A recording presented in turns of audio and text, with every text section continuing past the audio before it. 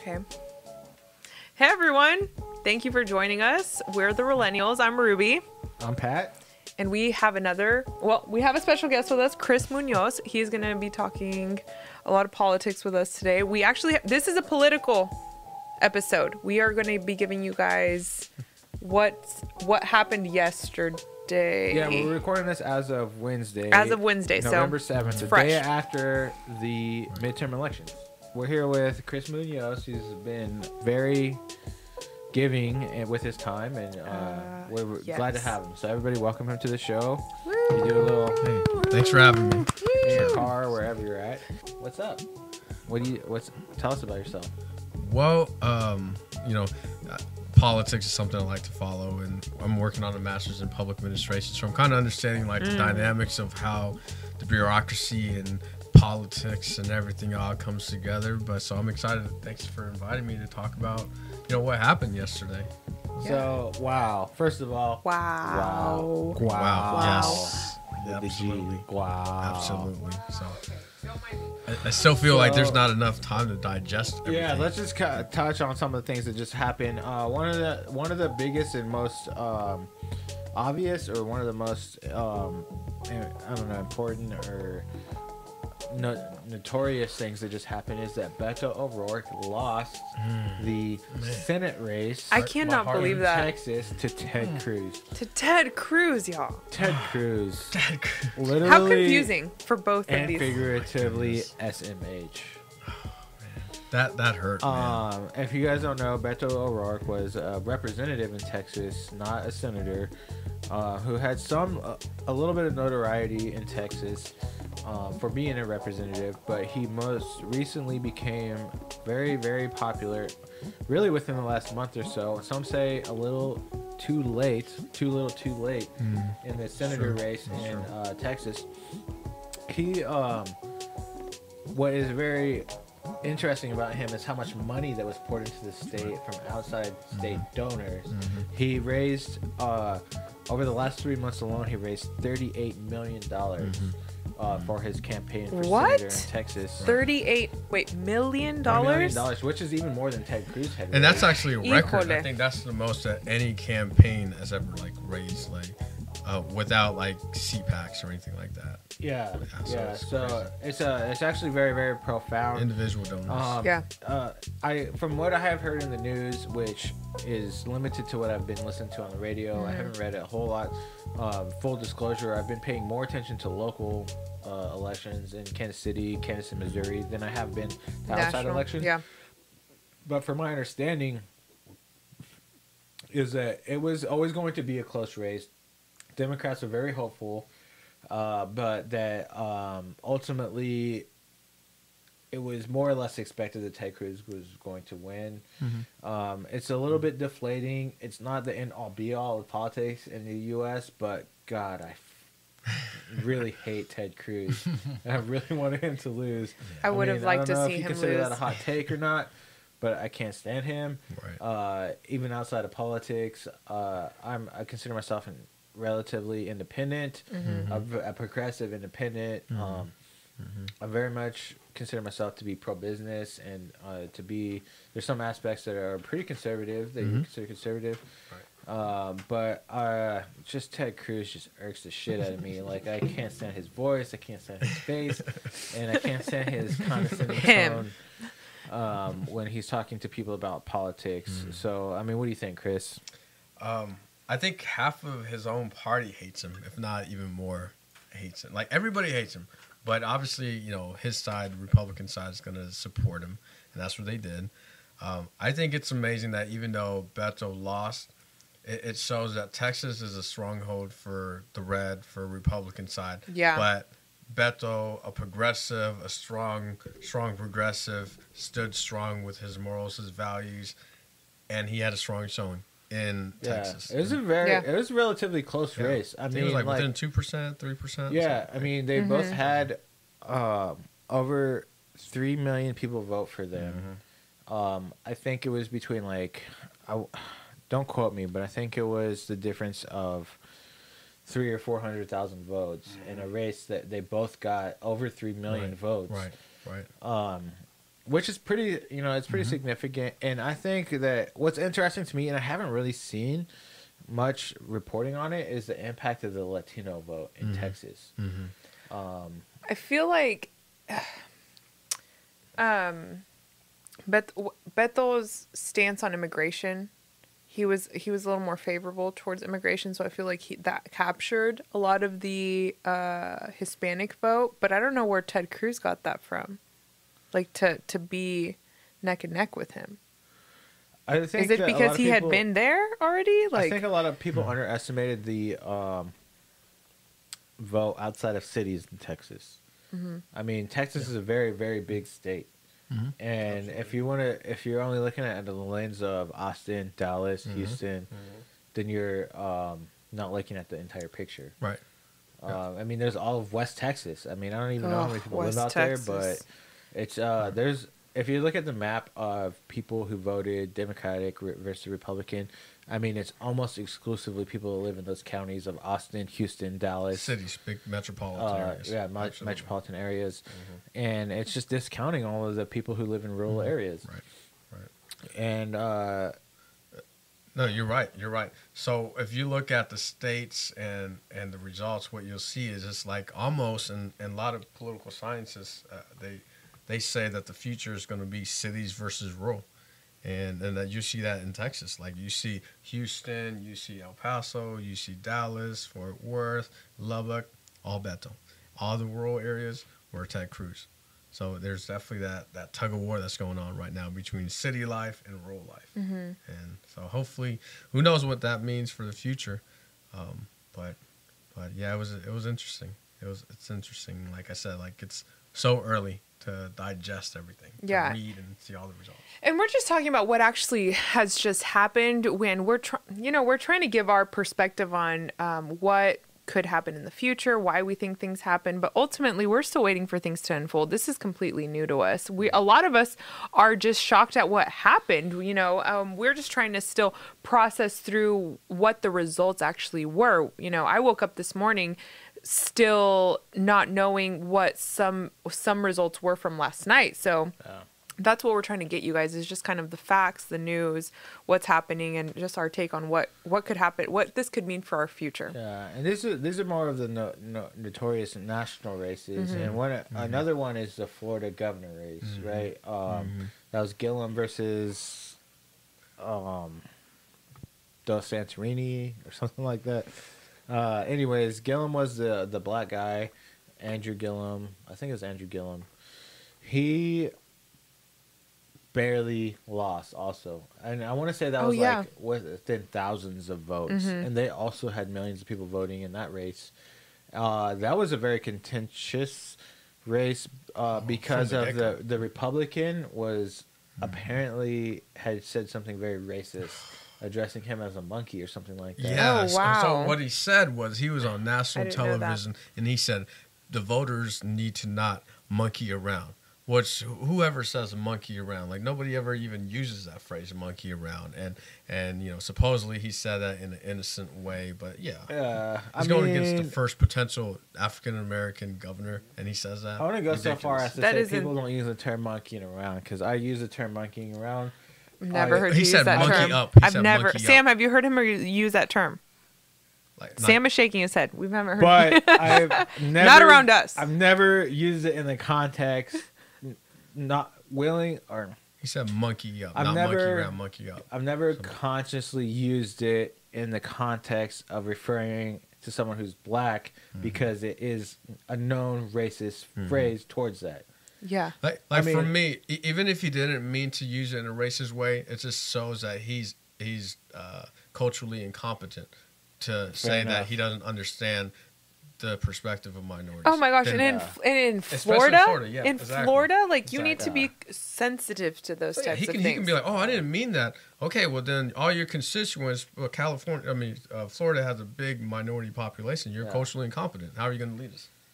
That's true, and that's a very true statement. And I think that someone in his position would be aware of it.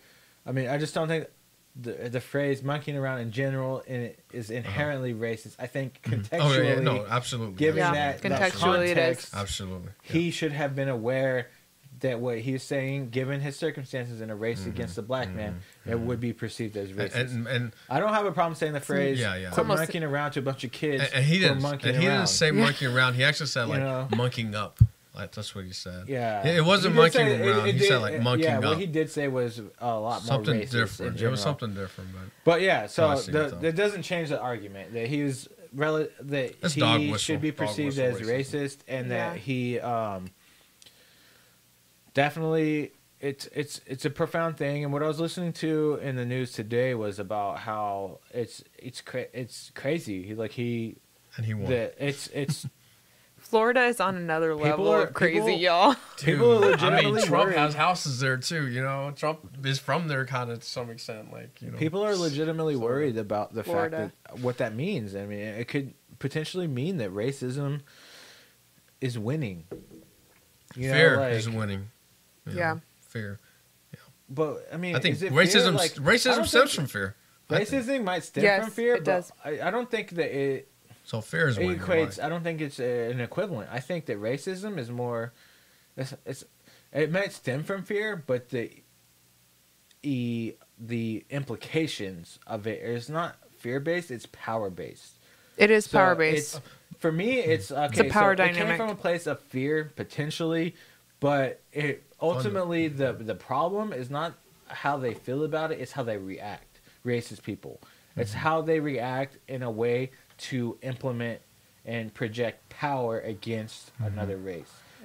But I don't personally as a minority. I don't care that if you're racist. If you keep your racist views to yourself at home with you and your family. Where I have a problem is when you start running for positions of power against me. That's when racism to me or to is represent the issue. me, or to claim that you're trying to represent me. And stuff, you know? So to me, it's very, very profound that race. There's all kinds of microcosms in terms of what might have impacted that race. There's a very large Jewish retirement community. I heard, I think it was on APR, that there was one of the candidates had said something that could be perceived as anti-Semitic. Oh no! And that they may have influenced it. And the thing is that the margin of victory is so tiny between those two candidates that like any demographic or any race or any particular movement could have swayed that vote. Yeah. So it's just a very interesting race. It's profound that they won. But I will say that there are a lot of good things that happened yesterday in terms of the election day. Yes. November 6th election day. Here locally, there was a lot. I'm super duper excited. I couldn't be more proud to be a Kansan today. I posted it on my Facebook. Kansas is not the biggest. It's not the richest state. It's not the most educated. It's not the most progressive state. But they are very, very practical. And yesterday, they elected a Democratic governor. They got rid of that notion of that idiotic and that psychopath Chris Munoz, who is going to come in and just be what I perceived and what, in my opinion, would be an incompetent asshole. And I'm very, very proud of my state today. Wow, I don't know how else to put it, but I'm very, very glad to be a Kansan today. Yeah, I am too. Okay, so Texas, Florida, Kansas, any other notable states that we should be keeping an eye on that you guys want to bring up? We have a break coming up soon, but anything else? I have tons to go on and speak on, but we can touch on more after the break. So okay. I just wanted to thank you all for tuning in. Realennials here. We're here with our perspective of what's going on with the current election day. Hopefully you all had a chance to vote. A lot of the time that people try to make you feel bad about not voting, including me. But like, you can vote next time. There's always next time, and just please try to make an impact. And that's what we're here to do, and we're here to make an impact on your guys' lives personally, but also you have the power to make an impact on your own life by voting. and don't let anybody take that power away from you. Mm-hmm. And so we're here to just talk about like what has happened and what can be happening. Yeah. So stay tuned. When we come back for the break, we're going to talk about more of what happened at this midterm election. All right. Welcome back to the Realennial Hour. I'm Pat. I'm Ruby.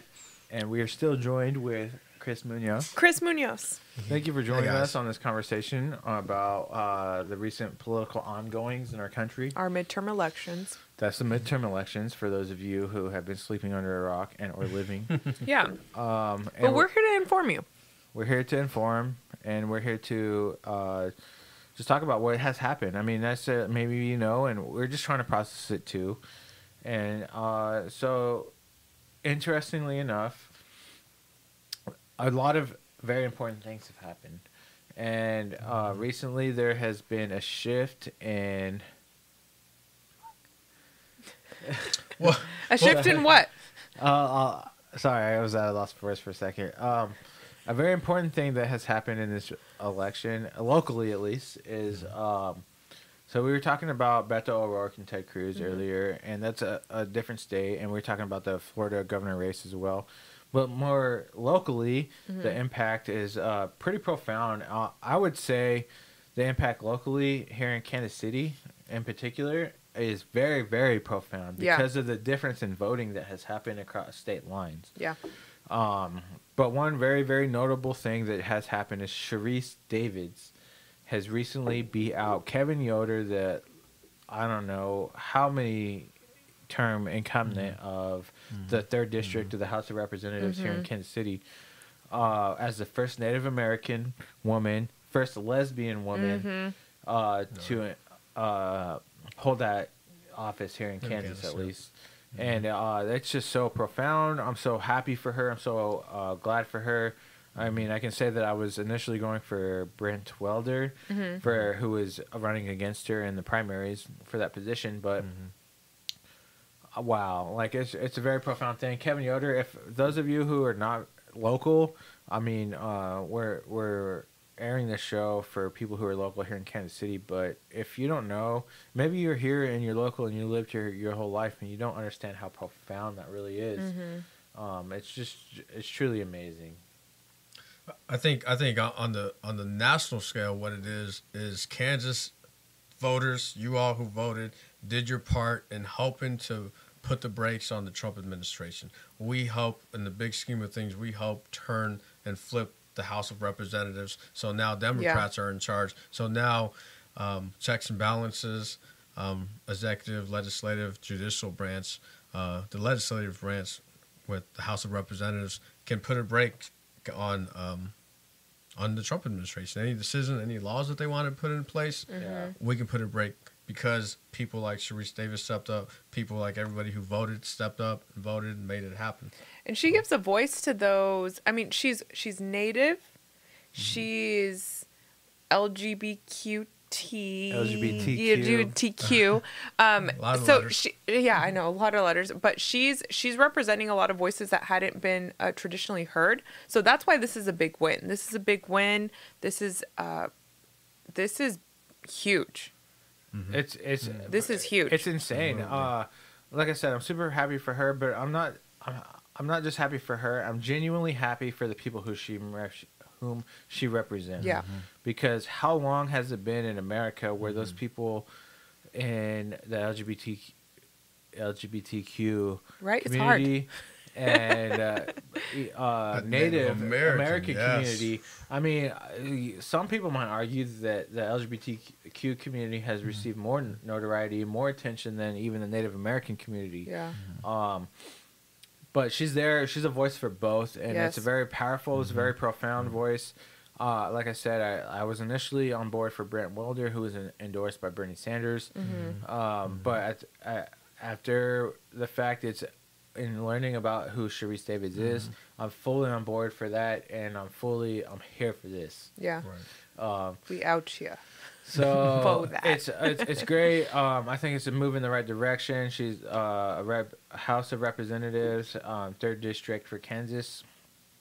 And Kevin Yoder, I mean, I think he was like in the pockets of the Koch brothers or something like that. I mean, like it's very, very, Was he? it's very profound that what she did to win that seat. And wow, so congratulations to Sharice Davids. Absolutely, we look congratulations. forward to hearing more about this movement in the future and where that, in the direction that that's moving. Another more important event or ongoing from the election is the Kansas gubernatorial race. Laura Kelly beat Chris Kobach, that effing psychopath. Jeez. Yeah. Jeez. Thank goodness. We're all from Kansas, so that's why we're like this. That's why this is a thing If for you know us. Okay. anything about Chris Kobach, you know he's a psychopath. Hashtag hot takes. Hashtag And- Pat's opinion. Hashtag. I don't know who you're representing right now. But personally, I was on board for. Yeah.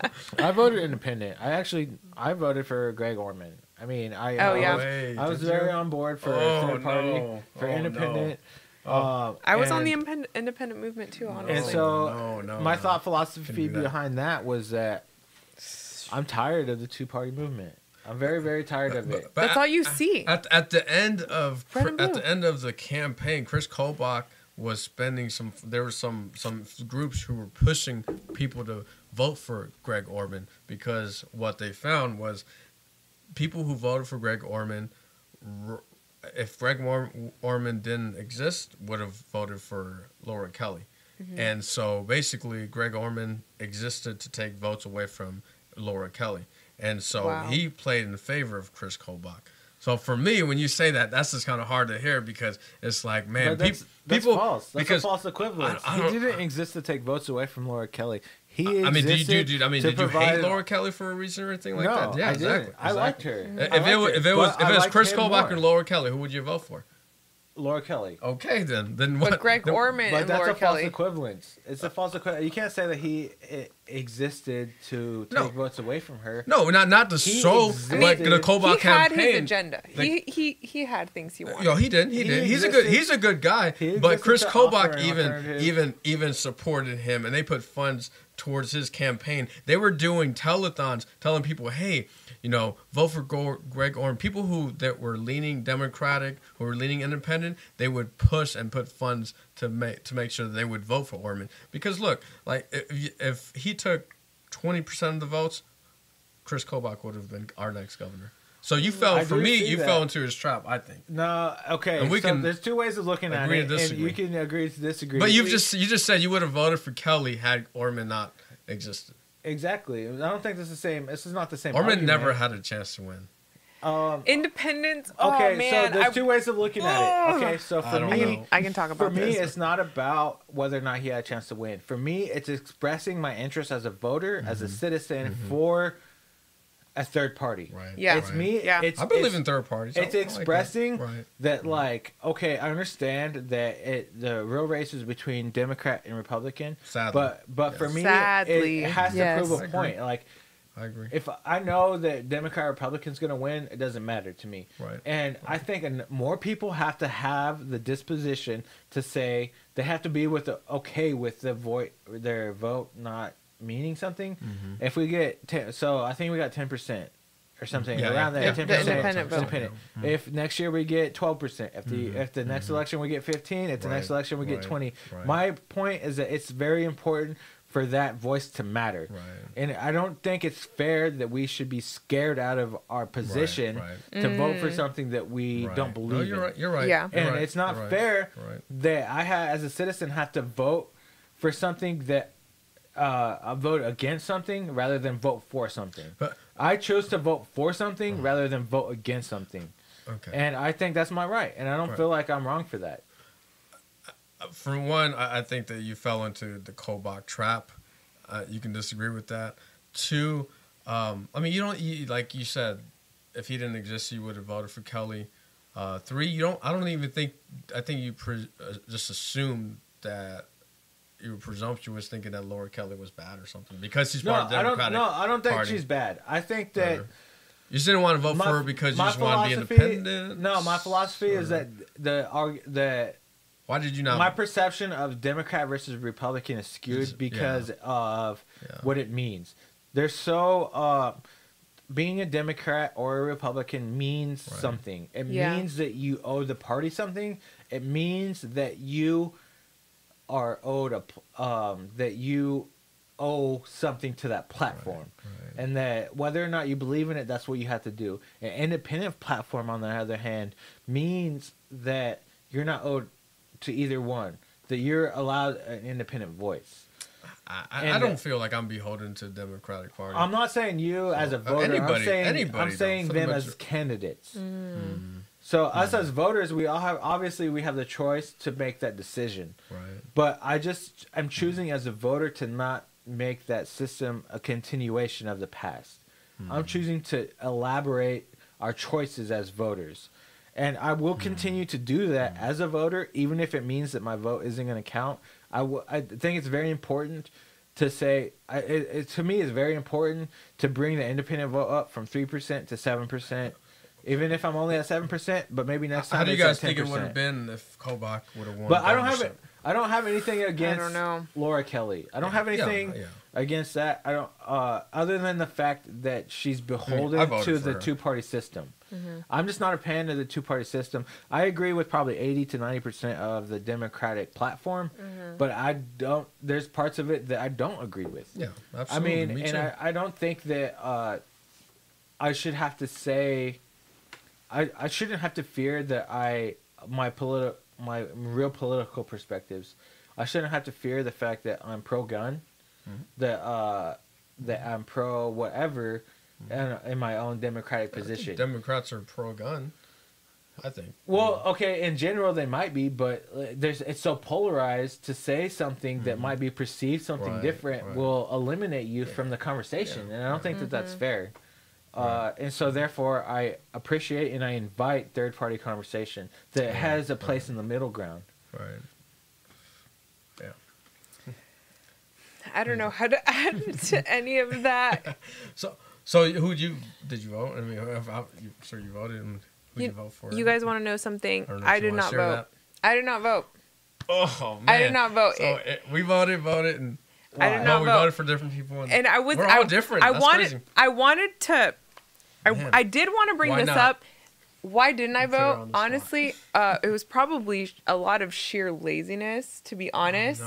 A lot of sheer laziness. And it really does hurt to just be like, hey, I didn't vote. But you know what? I have to say that because I can't not say that I didn't vote. Like I can't sit here and say, yeah, I endorse this person. Right. Here's how I feel. I feel like my individual vote didn't mean as much as my voice could have meant. Like, had I, prior to the elections, did my research, maybe shared my thoughts, I could have had more of an impact than that one single vote. Because of our platform, because of what we do. And that's honestly what I'm kicking myself in the butt about, is that maybe I wasn't so involved and informed prior to be able to at least influence those people that did go out and vote, because I didn't go out and vote. Sleep at night is what you're saying. That it lets me sleep. It lets me sleep at night. And you know what? It doesn't hurt my I'm not trying to. I know what it feels like to see everybody's like, I voted stickers and I didn't. I call bullshit, and I think that that's not right. I think that I didn't vote. My position is that if you're going to not vote, it should be an informed opinion to not vote. It should not be because you didn't take the time to research the issues. But here's the thing. Yes, I agree with that. But at the same time, I fell into that as well. Like I've analyzed, I've critically thought, and I'm still trying to critically think and like process what happened. And I know that there's other people that fall in the same category as me, that are informed, that are involved, that have opinions, that didn't go out and vote. I know a lot of people that didn't vote, y'all. Like, you guys voted, but I know a lot of people that didn't vote. Right. And so that's the thing. I'm just here saying that I personally didn't vote. I do care about what's happening, but I didn't go put my vote in. And that doesn't mean that it doesn't matter what I think. But you know what? We'll get back to this topic after our break. Man, you guys so all much to say about it, though. marinate on this. You're here with the Realennial Hour, and we'll be back after this break. We're here with Chris Say by the Munoz. bell. All right.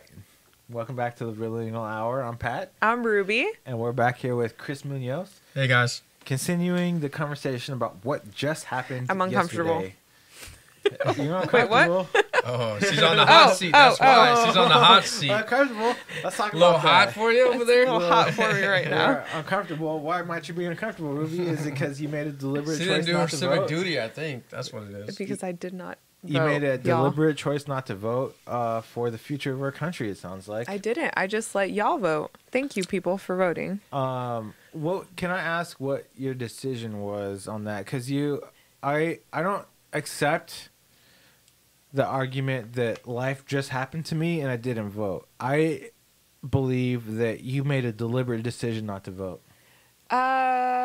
Well, here's what happened to me.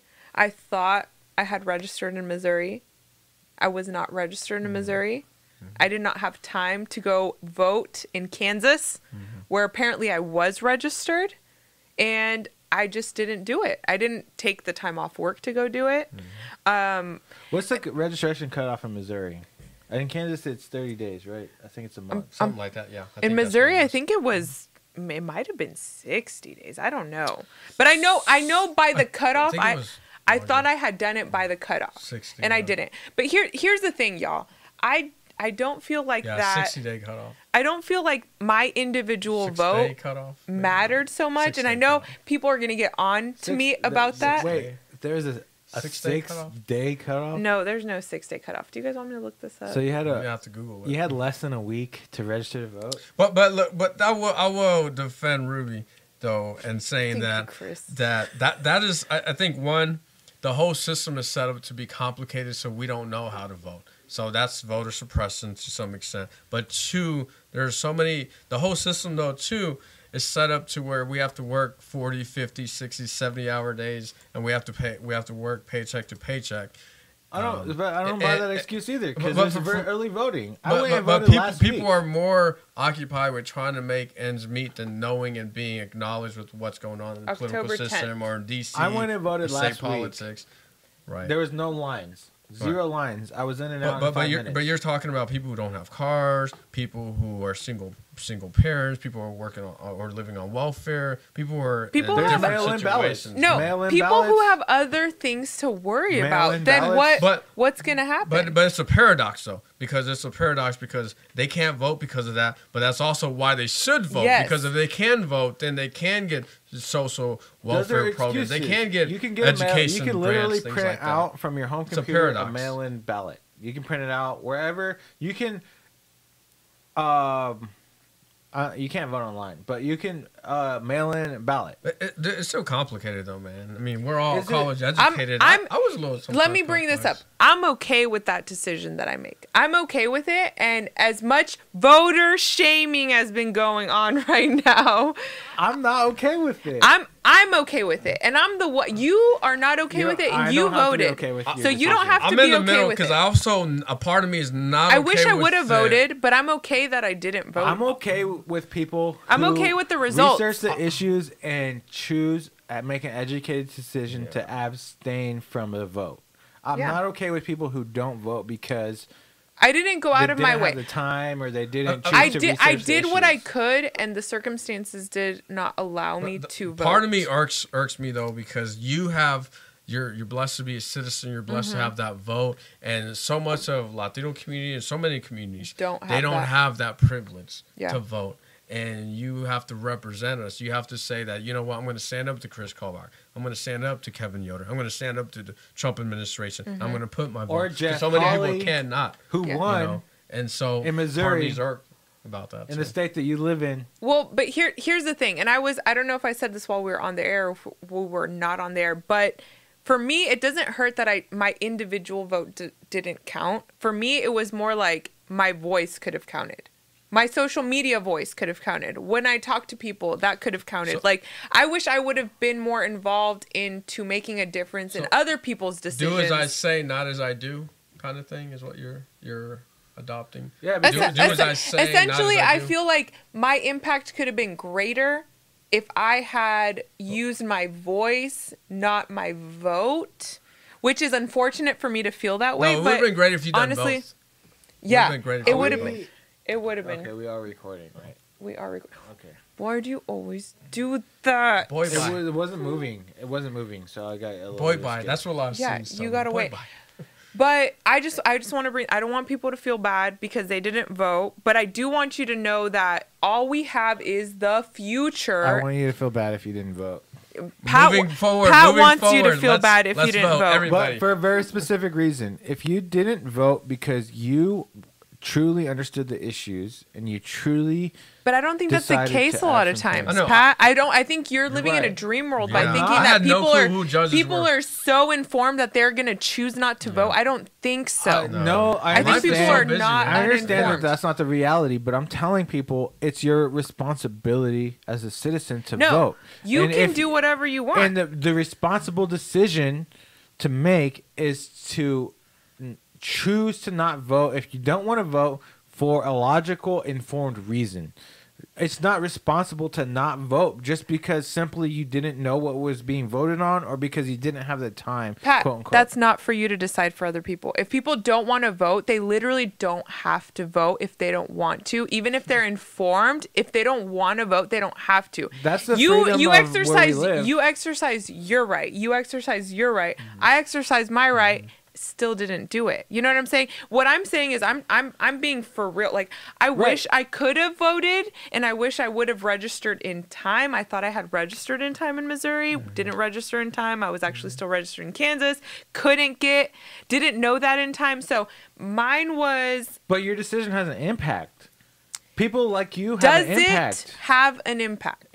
If people like you, My voice if has all- an If all the impact. people like you had voted, Who? Or had not voted, maybe. Or what do you mean? then maybe Claire McCaskill would have been voted into office, Possibly. and she would have. And instead But of that Republican that's all what if theoretical right now. No, that's not I our don't- reality, and I that's don't- not what we're talking about. We're talking conversation. It's an important thing to talk about. And that's something that, It's as our other conversation was, this is something that I will take and I will learn from later. I literally cannot sit and think about the mistakes that I made. I have to just think about how can I fix it in the future. It's not fair for the people who have to deal with the decisions of Jeff Hawley because of people like you who had the right and the voice to choose. Yeah, but I also exercised it. I didn't.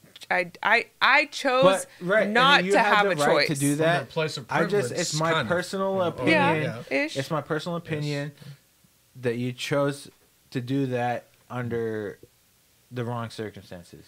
Yeah. You didn't do it in and an and informed that's position. that's for you to keep, Pat, because that's not for you me gotta to just- have. you You're gotta not. You just- don't want to give me that because I'm not taking that. Like I made that decision. That's what I did. You guys can sit here and talk to me about Judge it all you. day long. Judge you right You can now. I'm judge me playing, all day long, man. but I know there's people out there that No, for didn't sure. For vote, sure. Absolutely. that want to be How much time informed, we got? Absolutely. that want to vote on the next Absolutely. issue in the Absolutely. next election, that want their voice to be heard. Complicated. Life is complicated.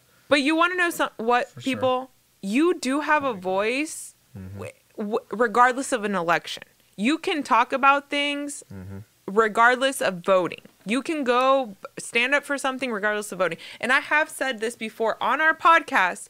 I'm a big corporate social responsibility advocate. I think that businesses and what businesses do and what they represent is going to be more impactful than a lot of times politics, bureaucracy, and just just that bureaucracy and how systems work. I think that for me, I'm just a bit corporate social responsibility advocate, and although I didn't vote, and I do have an interest in politics. I do like to keep informed. But here's the thing: if I'm gonna be living true to what I think, I'm going to try to do something that is impactful in business, not 100% in politics. So They coincide, though, man. They I think. definitely coincide. Whether regulate coincide. regulate the market or not Part about deregulate the being market. informed and being an informed voter, because it's your responsibility as a citizen to be aware of what politicians intend to do with those aspects of your life.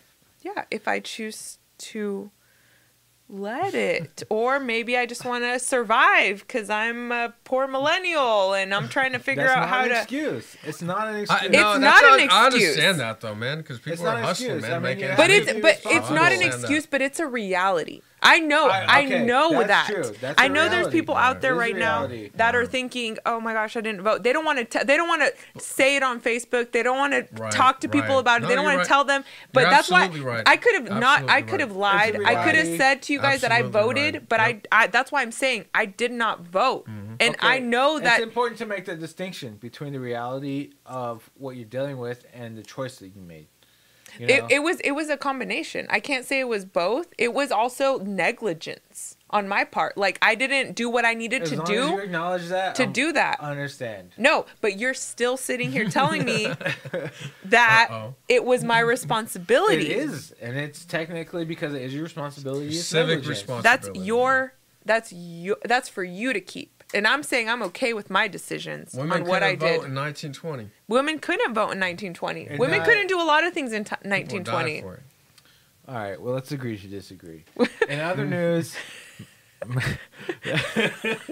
Missouri has recently legalized medical marijuana. And I am happy about that. I would have voted for that. Let's talk about this for a second because this is huge. This is profound. We live in Kansas City. It's a border city. Yeah. I don't know. Kansas City has not got enough coverage on the election because we live in a city where it's profoundly affected by the decisions that were just made yesterday. Yeah. Kansas was elected a Democratic governor. Sharice Davids, lesbian Native American, representing KCK, was elected to represent the 3rd district in in Kansas. Yet on the other side of the state line, you could throw a stone and get to a place where Josh Hawley was elected. Josh, same thing. Over the incumbent the 2-term incumbent Claire McCaskill as senator. In Missouri, and it's a tale of two cities. I mean, it's really profound that what has just happened, literally in the last 24 hours right here in our city. We live. And what I was just gonna say was that, but aside from that, like you would think that I think most people have in their mind. At least I do anyways, and I don't necessarily want to speak for everybody, is that marijuana is a very progressive issue. It is a progressive Missouri issue. Just yesterday voted, in fact, as a state, as citizen in their citizenship, voted on having medical marijuana illegal, yet they voted on a conservative Republican senator. So that to me, that's so bizarre. It's a complex issue, and and Kansas people understate the impact that Kansas City, Kansas has on Kansas City politics. Mm-hmm. So to me, that's a profound issue. So what do you guys think about that? Man, I had a thought that it just kind of left me. So. About medical marijuana. Yeah, about the convergence or divergence of political issues here in the city of Kansas City that are impacted by overall state views from Kansas and Missouri. I think that's what makes Kansas City exciting and unpredictable to live in, because it's like you go from one side to the other and it could be completely different.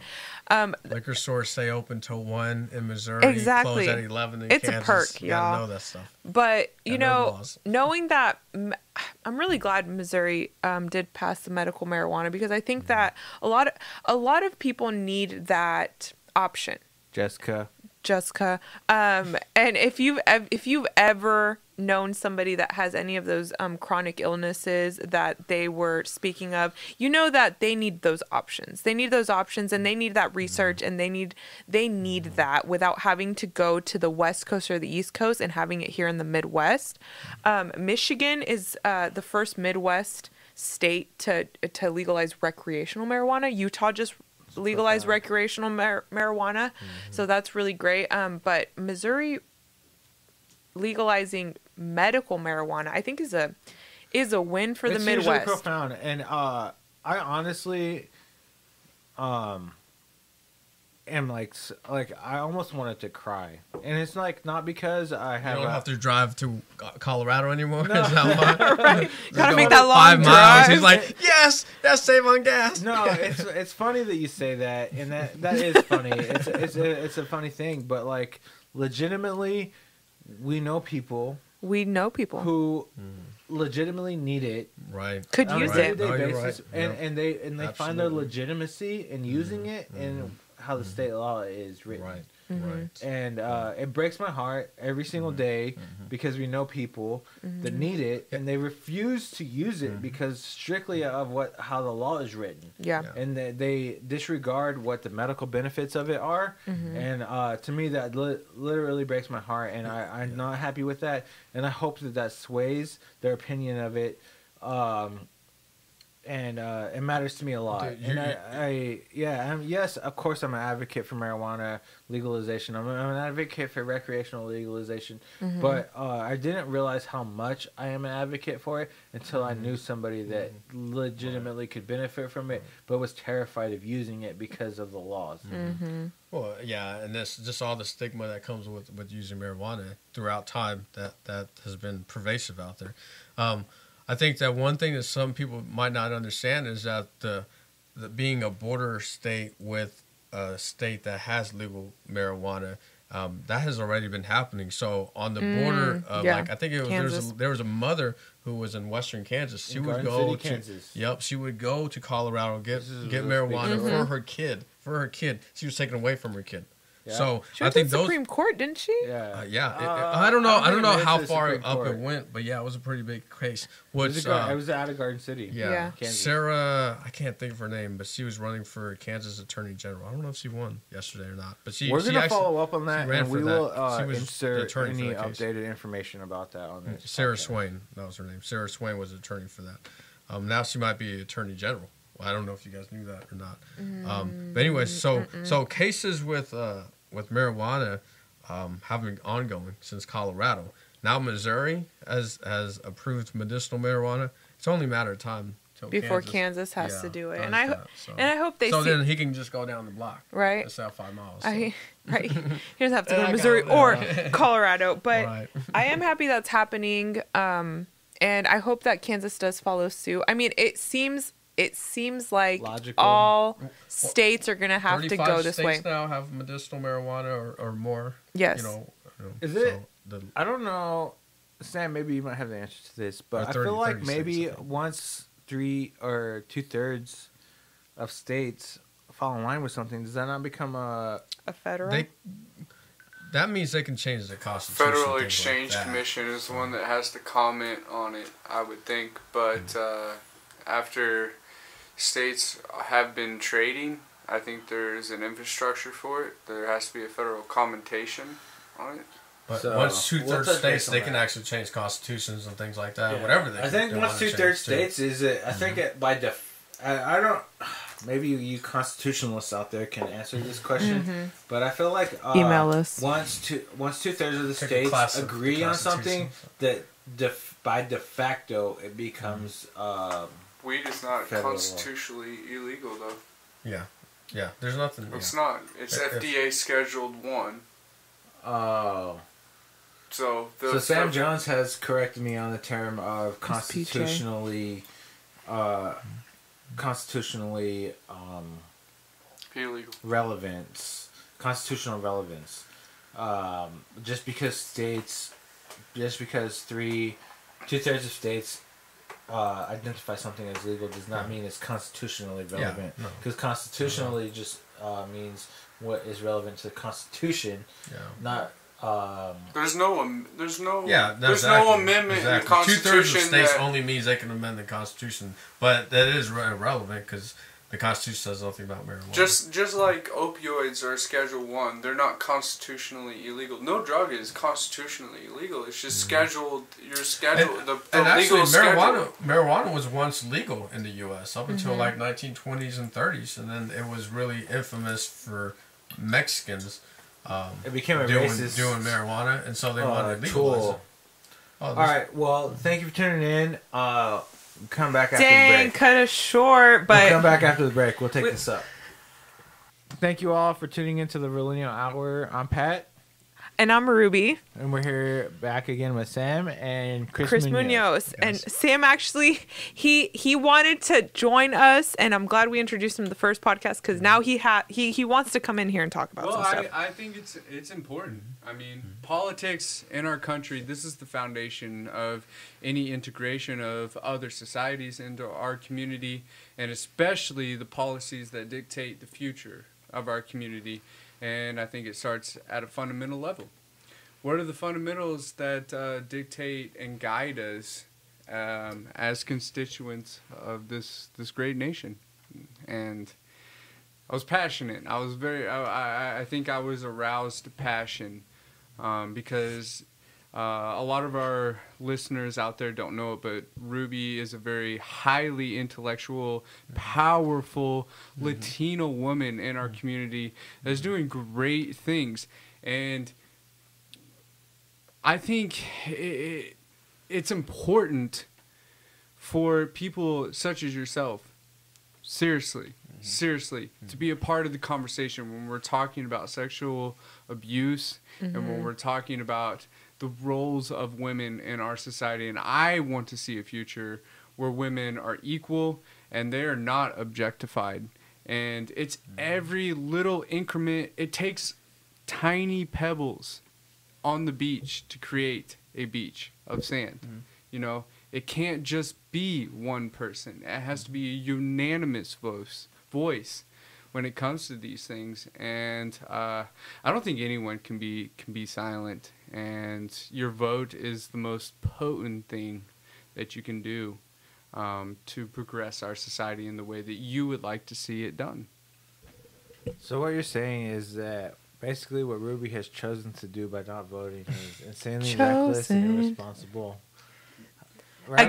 Again, that is for them to keep, and their opinions are not passing this barrier here. I'm okay with my decision. You know, but to defend my really good friend Ruby. You guys can. I'm going to defend her for a second because she is so active in the community, and she is such a big part of the Kansas City political atmosphere that, no, I don't think her abstaining from this vote, you know, I do believe that part of it was an objective choice because negligence. Really, I mean, there is a lot of hoops you have to jump through, and voter suppression is something that I'm worried about. That actively happened. Voter suppression happened for brown people, for felons, for, you know what I'm saying? Like that's happening to people. So, given your acknowledgement of the situation, I should have voted. Yeah, just to cut you off. I should have, but I didn't, and I'm okay with that decision. That was yesterday, y'all. At 7:00 yesterday, I had to be okay with the fact that I did not vote, and that I had to be okay with the decisions that everybody else made, and I'm okay with that. I'm okay with it. I have faith in the people that did vote. I didn't vote, and next election, next midterms, next election, I will vote. I won't go through this again. I made this mistake for a reason so that I don't have to do it again. And I'm okay with my decision, and that's why I'm voicing it. It's embarrassing to have to say this. I think that for me, when you think about democracy, when back in the day there's feudalism, there's monarchies where we had kings and queens, where if you're born poor, you were poor, but then all of a sudden the United States of America came about, and we had this new concept that the world never, ever experienced before, and it was called democracy. And the fundamental of democracy was that every single person had a vote. Every single that we had representatives that would represent us. And it wasn't like in Europe. It wasn't like in Africa. It wasn't like in Asia. The U.S. was the first to ever have this thing that we call democracy. And the fundamental of democracy is the vote, that every person had a say. And we've had that tradition for, 250 years or so, since 1776. And it was the first time that everyday people had a say in who were their leaders. You're misrepresenting what democracy is. Democracy had an established position in humanity, starting from the Greeks, and I don't even know what year. You probably know better than I do. Oh, Right, let's ask Sam. But let's Sam, not- please But let us know. The Romans then followed up with it. Yeah. Sam is a Democracy has history been nerd. profound influence in humanity for a very, very long time. I think what you're describing is the convergence of democracy and capitalism. How we experience it here in the United States of America, at least. And it has been a very, very profound influence on humanity because of the influence it has had historically, at least in recent history, in terms of how the world operates, in terms of how the United States has influence on foreign Fundamentally, politics. though, it needs a from- citizenry participation, though. Yeah, but that's something that has been an influence since the Greeks and the Romans. That prospect has been slapped on a lot. People don't really understand that, and but I would say it has changed, and there has been a lot of influence recently about how it impacts us. Democracy, I don't think people really truly understand what democracy is. I mean, it really comes down to a fundamental level of like the definition of what democracy is. I mean, it's about the people. You know, the people. You know, and people think that democracy to this day even think that like democracy means people that you elected or people that are in power. But no, it's the people. Just the By collective. the people, for the people. So just because you're a senator, or just because you're a representative, or just because of this or that or whatever, like it doesn't matter. Like just because you're the first gay representative, or you're the first lesbian or native, like it doesn't. None of that matters. What matters is that you are representing the people. Yeah. So Well, in Democratic that Republic instance, is what we are. I think it's the people's responsibility to keep to make sure that our policymakers are the ones that we accountable. most believe in. That we believe in. And Pat is right. It doesn't matter where you come from or what has made you to who you are today. It's how are you going to dictate policy to elevate platforms that we all agree with. I'm a person of universal health care. I'm a person that believes in the strength of a middle class, that if you're an educated person, that you work 40 hours a week and you're able to provide not for yourself, but for a family. And I think those are policies that we should strive for. Therefore, I cast my vote, which is a democratic process, to make sure that these come full circle and we see history guided in a way that is at least personally close to you, and that's how you cast your vote. You want to make sure, and if we all took tests in high school, and if you had one question with one answer that could sum up your whole life and the things that you pass on to the generations after you, that's probably how we should take every vote that we cast. Right. Not to take a comedic turn, but I thought for a second you said, I cast my vote. I thought you were going to say, I cast my vote that Ruby gets off the island. I thought that was coming. I was like, he's coming. And no, he didn't come. I was like, okay. If y'all keep acting like that, I'm off the island. Like, man, Bye. what's happening? See ya. Man. Okay, just to move away from if I voted or not, okay, just to get off of that, let's talk about something I really do want to talk about is Alexandra Ocasio-Cortez being the youngest woman ever elected to Congress. Did you guys go see her when she was in KCK? Yes, I know me and Pat did. Yes, I we did. went. I was Chris there. did. You guys doubted it, but I was there. I have proof. Snapchat, it's on my video. On my phone. No, it's very, very profound. She came here to with Bernie Sanders to campaign for Brett Welder, who ended up losing in the primary race to Sharice Davids, who in her own right made a very, very huge impact on Kansas politics and became the first Native American woman, the youngest and or the first Native American woman to be elected to the Kansas House of Representatives. When? Wow. Just like, wow. Seriously. One thing that I guess I would want to say to the listeners is that if you don't know the story of Alexandria Ocasio-Cortez, you should definitely read up on her. Google her, whatever you want. A year ago, literally, probably now Waiting a year and a half tables. ago, she was waiting Bartending tables. She was bartending. So if you're a bartender, if you're a waitress, and anybody else who's working class, you can do it. She's literally took down what is it, like the second most powerful Democrat behind Nancy Pelosi. She took down, I forgot how many terms he had. It was a long time. Like 15 I was terms. I was something gonna say that. like It was 10 ridiculous, or more, Yeah, yeah. at least like 10-term incumbent Democrat, 55-year-old. She's 28 years old, and she defeated him. And a year and a half ago, again, she was working class, helping her parents, helping her mom out, waitressing, bartending, and she defeated him. So anything is possible. You guys just got to go out. You guys reach for the stars. It was Joe Crowley.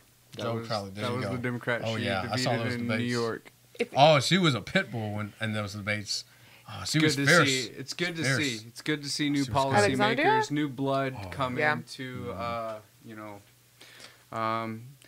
I'm curious. Do you think there's potential in our political atmosphere right now for bipartisan support to get some of our more pertinent issues pushed? I mean, really, there's Honestly, I 40 don't know. million people in our country that do not have health insurance, which means they die. I was one Only of because those Die. they cannot until afford recently. to Because live. letters on a piece of paper. They die. Erasing is an That hurts. interesting question because there is bipartisan support for that, but it's the question of who benefits, right? Who benefits from what the platform that she is presenting, and who hurts from it? In my opinion, I think that racism plays a huge factor into it. It's not racism like what we maybe perceive racism as, but historical and systemic racism as Yeah. her coming in and making an impact for the change in what has been considered historical racism. And if that affects the status quo, quote unquote, the status quo of historically wealthy white people being the benefactor of what has been historically the predominant political parties in America, then I think that means something. I think that it's a question of the conversation of, are we going to acknowledge that racism has had a systemic impact in politics in our country, or are we going to not acknowledge that? It has 100%. I think you're going to see a trend in politics right now when it comes to races and ethnicity that kind of represents the minorities in our country. We're going to see more politicians that come from minorities as more minorities come into our country. And I think it's going to take time, but the assimilation of other ethnicities and races that come into our country. Wait, can I stop you right there? Because you specified as more minorities come into our country, as if to say a bunch of minorities don't already exist here. You mean that caravan? So it's as if to say that you're giving approval, not you as an individual, I mean, but Yeah. people in general Yeah. are giving But all of a sudden just approval to the fact that there are a multiplicity of ethnicities here in America and that do matter here. All of a sudden, they're giving the stamp of approval.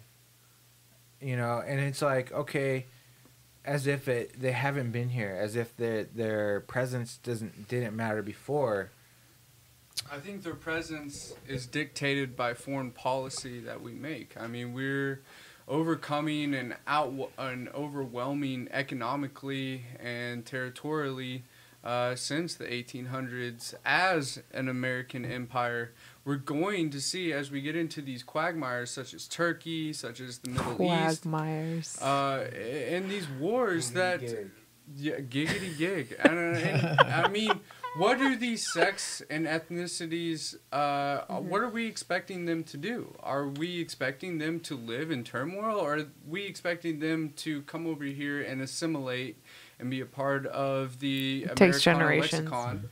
And I think the first thing that they want and expect is to simply be acknowledged as people. And seen. And that's what Alexandria Cortez did.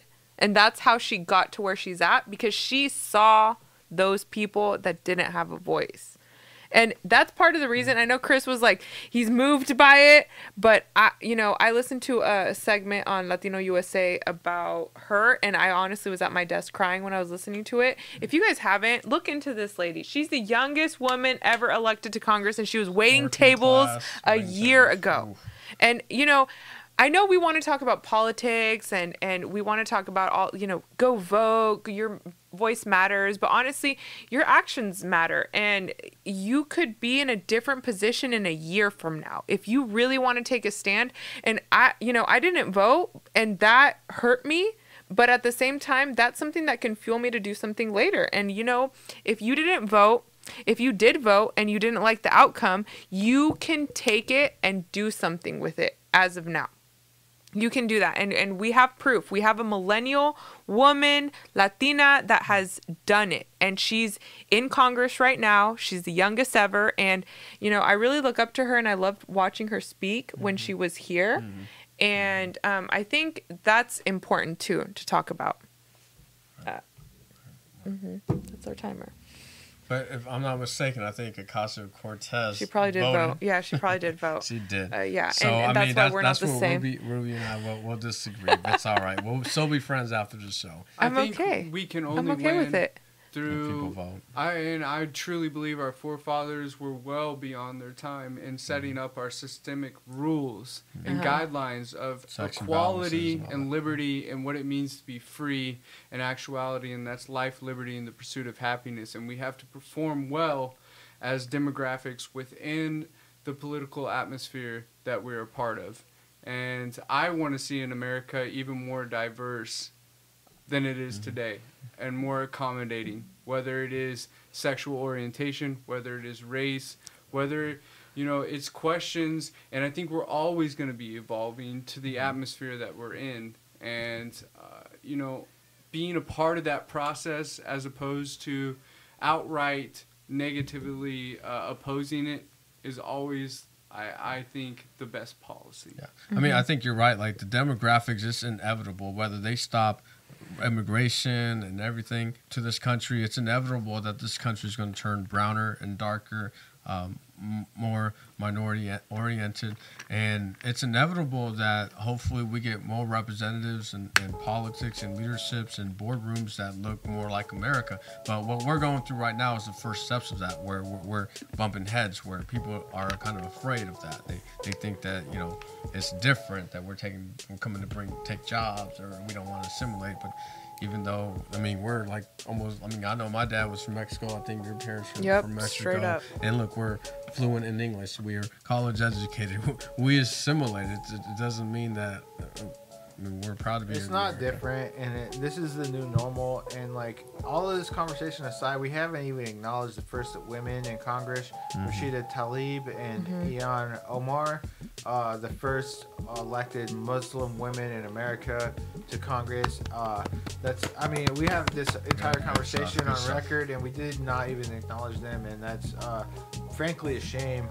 But at the same time, please acknowledge them, and please acknowledge that we respect that. And so much has happened in the last few days regarding the election day in America, and take it, what we have to say with a grain of salt, and please Absolutely. do your own research. Yeah. And please do your own due diligence in terms of what's important to you in American electoral system and everything like that. But thank you all so much for tuning in to this conversation. It's been an absolute pleasure to be here with Sam and Chris Munoz. And myself, I'm Pat. And I'm Ruby. We're the Realennials, and again, thank you so much. Please feel free to reach out to us regarding any of this conversation. You can hit us up at our Gmail at therealennials@gmail.com. We're also on Instagram at the Realennials, on Facebook, the Realennials, and or hit us up on our individual stuff. So thank you again. We can't thank you enough for being a part of this conversation. And remember, everybody, stay woke and do your research. We're only here to give you our opinions, but we want you guys to do the critical thinking. Make the decisions for yourself, be yourself, think for yourself, and we're here to just support you on that. Any last thoughts, Chris? I hope that you guys got something from this conversation. Like Ruby said, I just want to echo her sentiments that, do your research, be active. That's the way, in my opinion, democracy works, to be informed. Absolutely. Sam? Yeah, just jump on that bandwagon. I think the most important thing that you can do politically is to be a part of the smallest community and do small good things that change everyday lives. Ripple effect. The ripple effect. Also, don't listen to Sam with his outstanding mustache. I like Super it. cool mustache. All right, thanks He has a again for bigger tuning in. Mexican We're the mustache than us. Realennials, and we'll see you next time. Bye, guys. Bye.